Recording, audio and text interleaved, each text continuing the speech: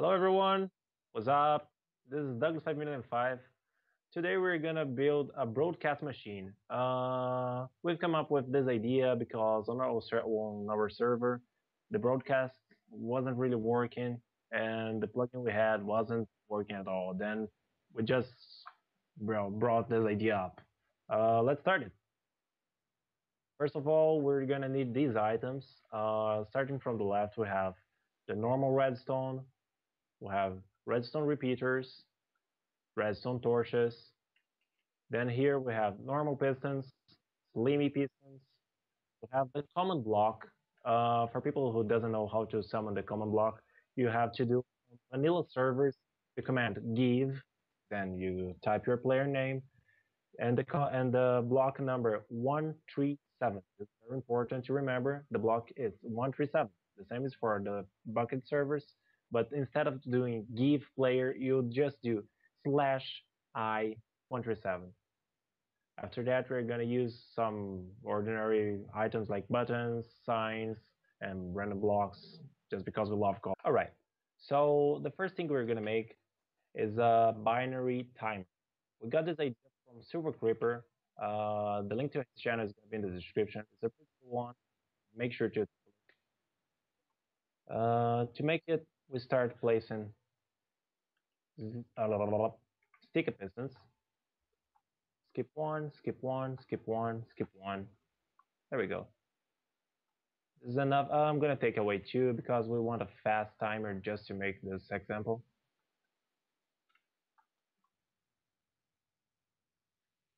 Here, we're going to place blocks up here.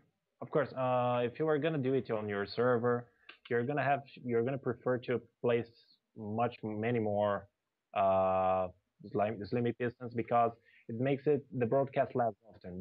The more you place, the less often the broadcast says stuff to the server. So I think this is enough. Okay.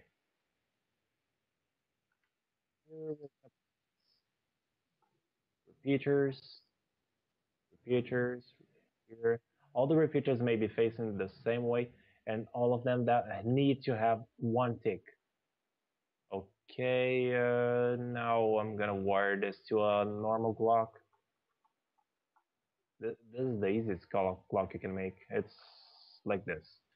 You place one this way. I'm actually gonna place two because I don't want it to be too fast. And two this way. I'll place all them on four ticks. Don't want it that fast. Place it like this. This is the most basic clock you can make. Now we're gonna insert one tick inside the clock just to start the just to start. For that we're gonna do this. We place two blocks, place a torch, a redstone wire, and place a torch on the other end like this. It's gonna start working. Doop, doop, doop. Perfect. Take this away. And now we just connect the wire and the bigger timer is gonna start working like this.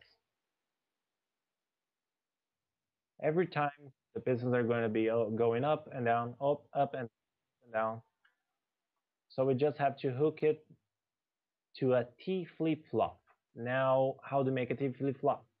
It's like this. Let's place two blocks here, break one, place another, another, and another. We're going to break the four on the ground, and we're going to be placing the counterclockwise way. Place one here, place one here, and the last one here. Now we're going to be placing torches inside and a random block. It may be anything that's not transparent, maybe grass, wool, anything. Up here we're going to place redstone wire on the four blocks, and we're going to place a torch above every one of the pistons. you can see that the pistons are kind of moving.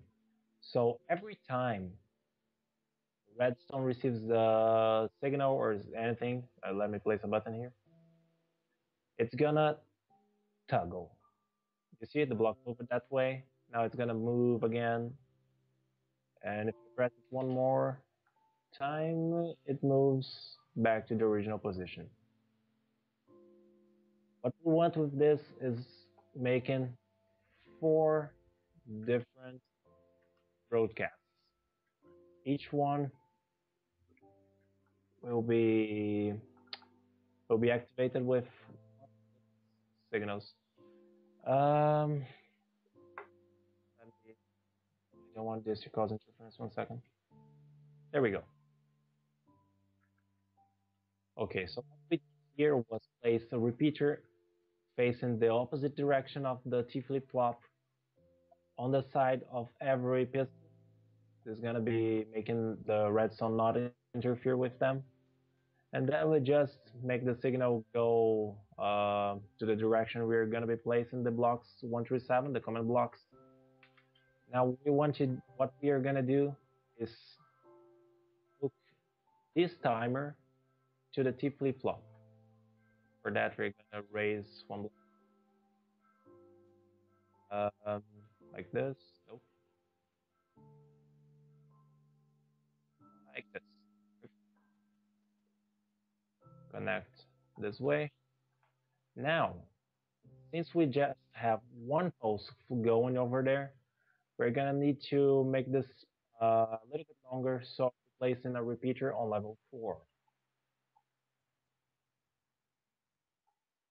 Level 4 is long enough for the TP flip-flop to work. See, it working. Nice, awesome. Now what we're gonna do is place the command blocks here. Every time a command block receives a signal, it's gonna be written in every command block. Uh, for example, on this one, I'm gonna write slash broadcast. Uh, well, the second one, I will be saying slash broadcast. The server is free or anything like that, and the same for the other two. It's pretty much done. What what will we want to do if you have a vanilla server is instead of using slash broadcast, you actually are gonna do slash save because vanilla servers don't have the essentials plugin, and it's kind of messes up if you try to use other commands. Now that we made it, let's test it. Let me set the time today first. Okay. These are the commands we have inserted in this, right? Now let me turn it on again. And yep, it's working. Now, since it's just a test, we can we can place a button here and press it multiple times. This is also going to trigger. It's going to say test 2, test, and test 4. Awesome.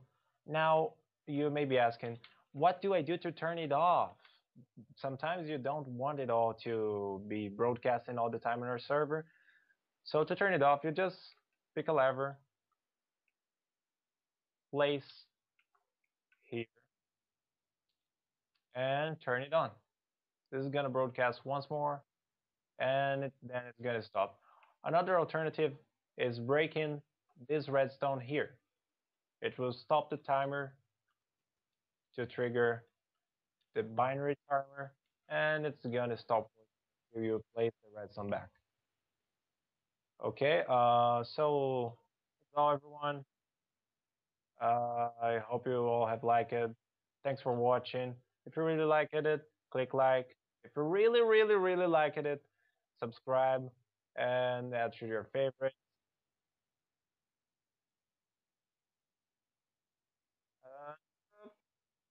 That was nice.